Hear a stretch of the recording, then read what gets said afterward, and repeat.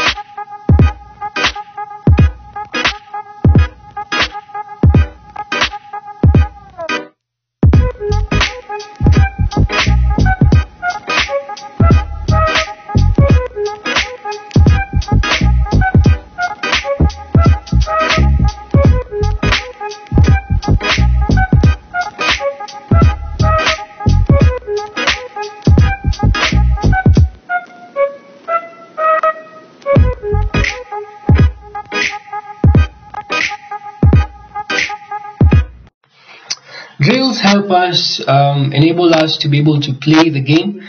They teach us various things about the game, like dribbling the ball or passing the ball or controlling the ball, such kinds of things. So when we have drills or when we perform in drills, they help us to get practical skills that we can be able to apply in a game situation. So I hope that you enjoy these drills and that you can be able to participate in them.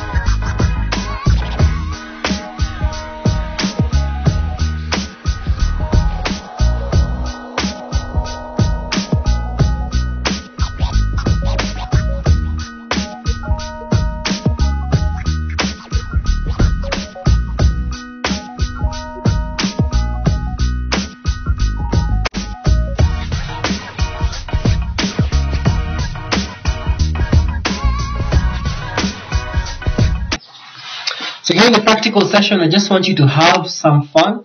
You can try and apply some of the things that you've been doing in the drills, like trying to pass the ball or trying to just have some fun. It's the whole point is for you to have some fun and apply what you have been learning and what we have been doing in the drills. So you can have your mom and your dad come and play with you, or your siblings just come and play with you, and try and just pass the ball or put the ball in between the legs, or have a small goalpost of some tin cans or some tissue paper or some shoes, and then you can just try and score past them and pass into the goal. Yeah.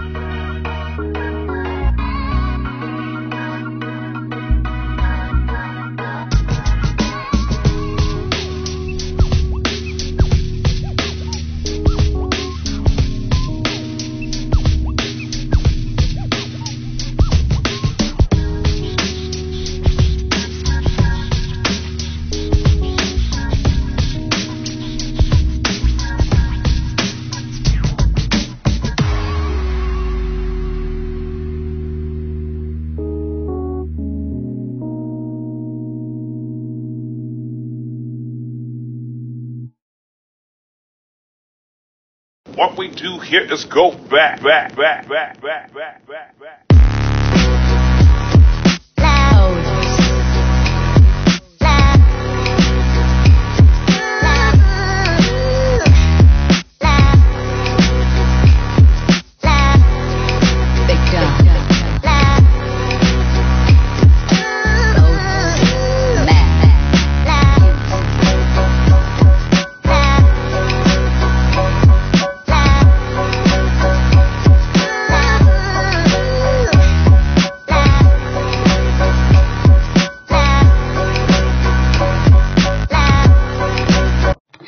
So we'll take up the softball juggling challenge, and I try and juggle the softball and see how many juggles you can get.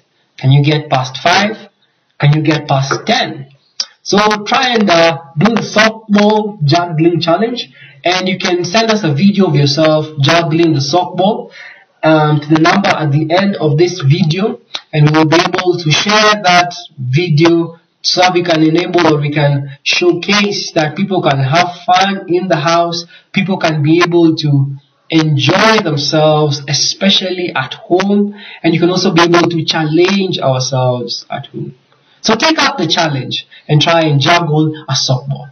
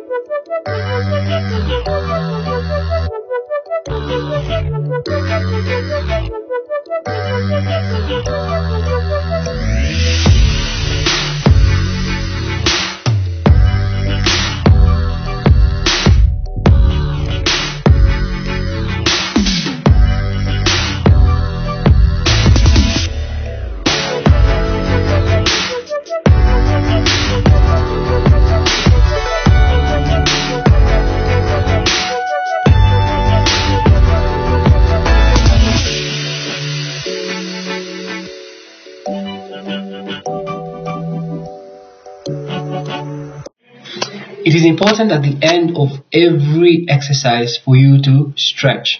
Stretching helps relax the body and removes the acids that have been built as the body was just exercising and running around. It helps remove those acids and just helps better blood circulation as you bring your body back to normal temperature, back to normal working conditions.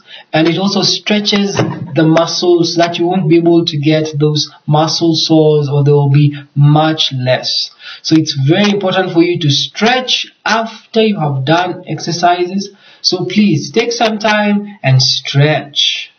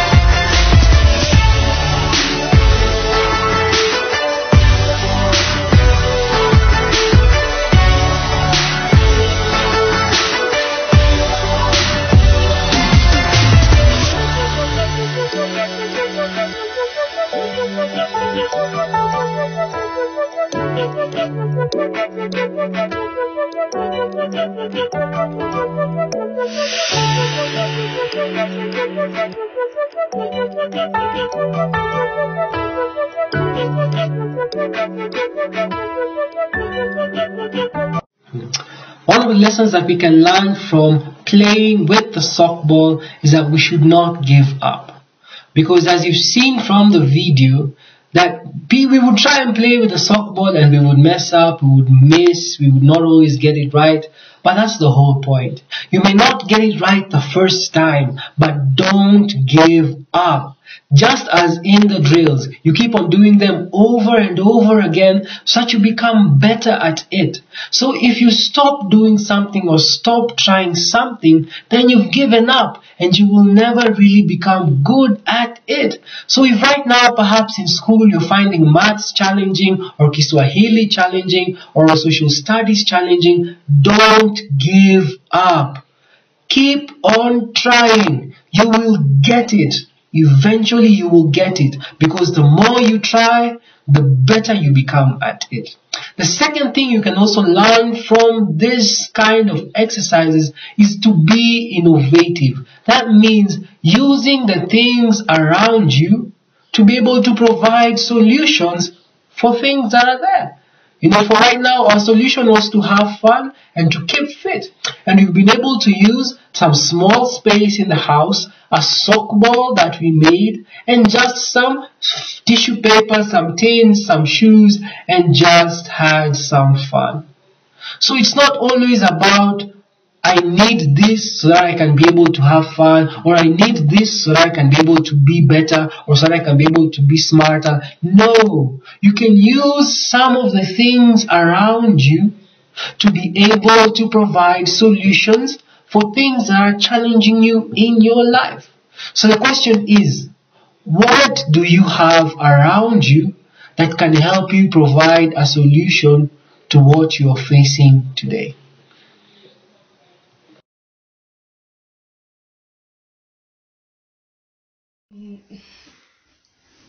Some of the exercises were challenging, some were fun,